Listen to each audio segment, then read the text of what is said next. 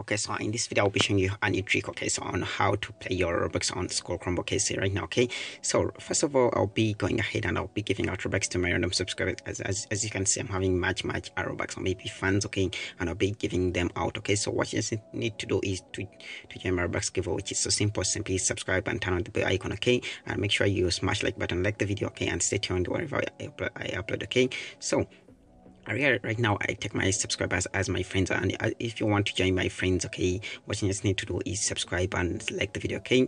So as you can see, right now I'll be showing you how to pair Robux on your score Chromebook, which is this is not breaking the score rules, this is making your own simple score rules, okay. So first of all, what you just need to do is to follow a few steps, okay. So as you can see right now, the first step which I'll be suggesting you to use, it is to download Proxy VPN, okay. So right now, as you can see, they suggest you to download a Proton VPN right now, which you can find it online. As you can see, here's a VPN. If you are unable to access Roblox on your school Chromebook, it is likely because your school firewall prevents you from doing so.